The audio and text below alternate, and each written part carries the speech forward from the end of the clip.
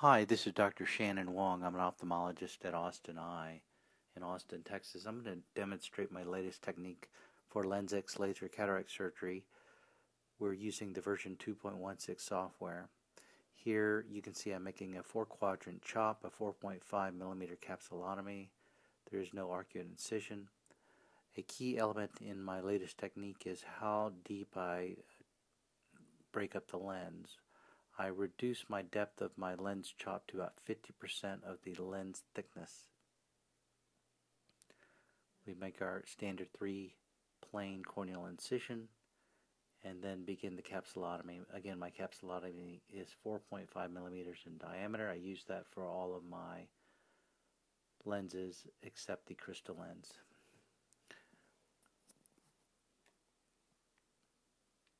The fact that I'm making my lens chop not as deep also saves on the total Lensx laser time consumed.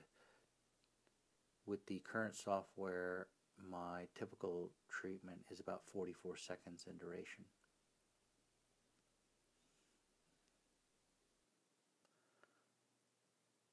In order to conserve time, I've edited the video taking now the patient directly to the operating room where we open up our primary and secondary incisions.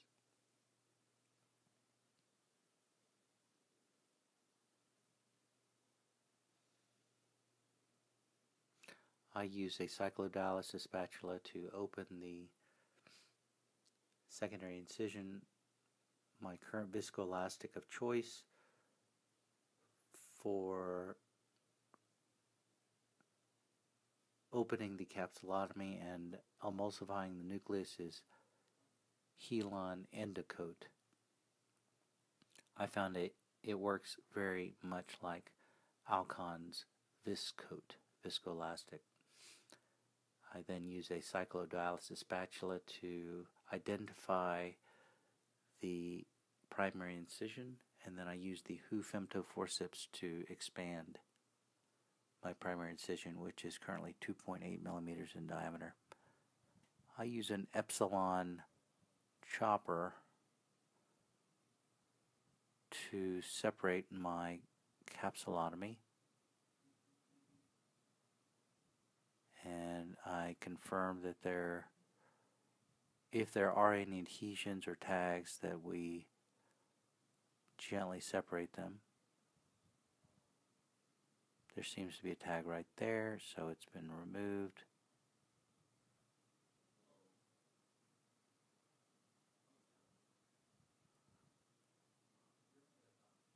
Once we know we've got the capsulotomy separated, I do my standard hydrodissection as I would do with basic cataract surgery. An important difference to my prior technique is I do not have a pneumo dissection bubble that's between the lens nucleus and the posterior capsule, so as the chance of having any type of pressurized capsule is reduced, I can just hydrodissect normally.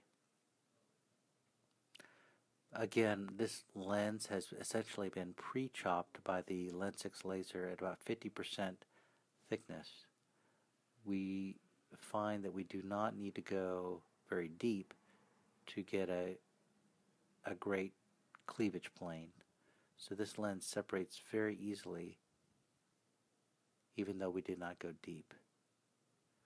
In addition to the 4 quadrants that are made, I do carve out 2 cylinders with the Lensx laser prior to taking the patient to the operating room. This lens, as it has been hydrodissected, it rotates very easily, and we easily break it into 4 nicely cleaved pieces with thus far minimal phacoemulsification energy being used. We then increase our suction and do the remaining part of the cataract surgery in a typical fashion,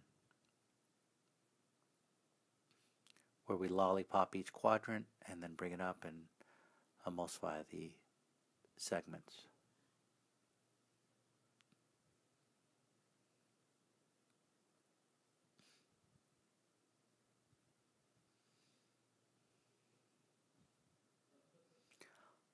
I find that this technique of not having to worry about a pressurized bag with gas bubbles created by lasering the nucleus makes the surgery much quicker.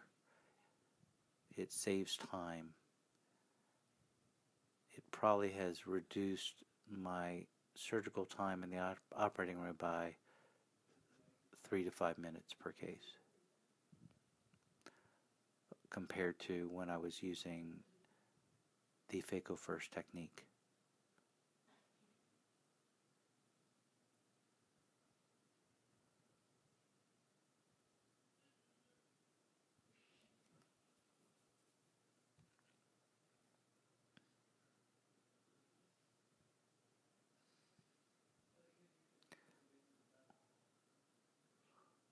We then do our usual irrigation and aspiration.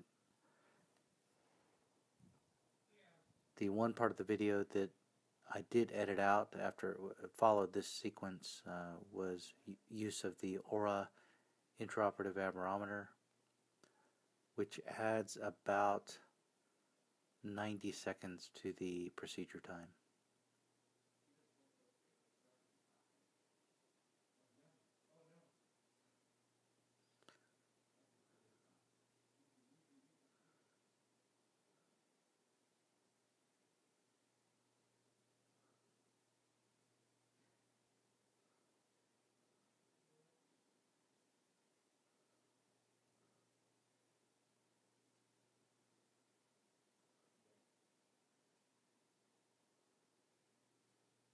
There is a small plaque of cataract adherent to the posterior capsule, and it is removed easily with the silicone tip.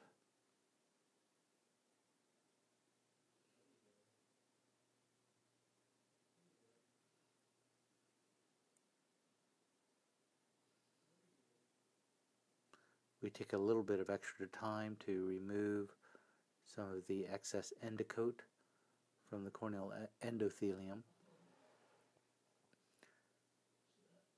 to reduce the likelihood of a post-operative intraocular pressure elevation.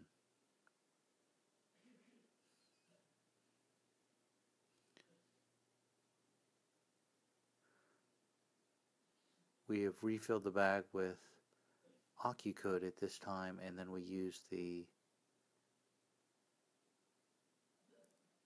Singer sweeper to sweep the posterior surface of the anterior capsule. It's very good at removing subincisional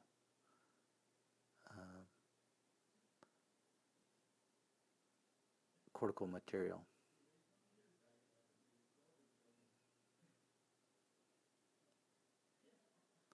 I use this on most of my laser cataract surgery cases and on many of my basic surgery cases. It is also made by Epsilon Instrument Company.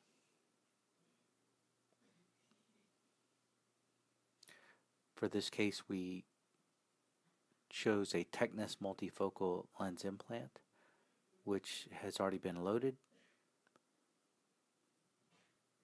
We stabilize the globe with some smooth tying forceps.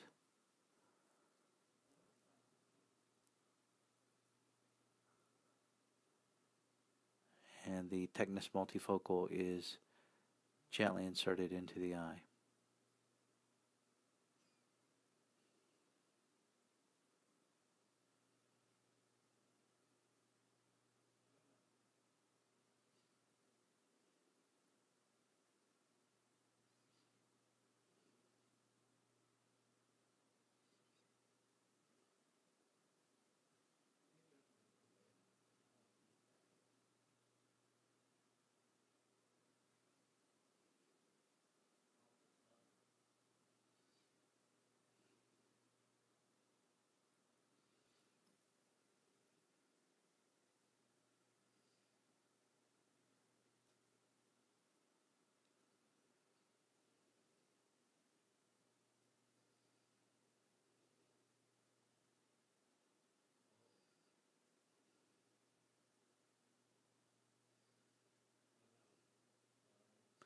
Like all three-piece lenses, it's nice that the Technis multifocal lens can be dialed within the capsular bag to free up any viscoelastic that may be trapped in the capsular bag and to free up any residual lens material which may be trapped within the bag or behind the implant.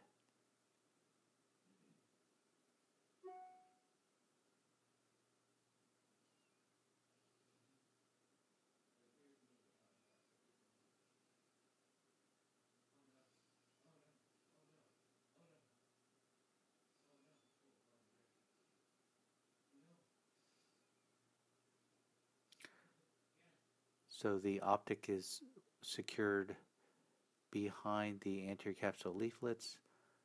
These corneal incisions seal virtually every time without the need for any suture material.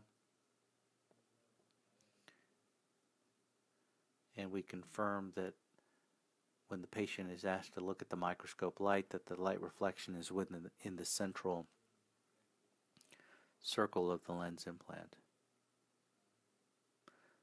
Thank you very much for your time and attention. Hope you enjoyed this video.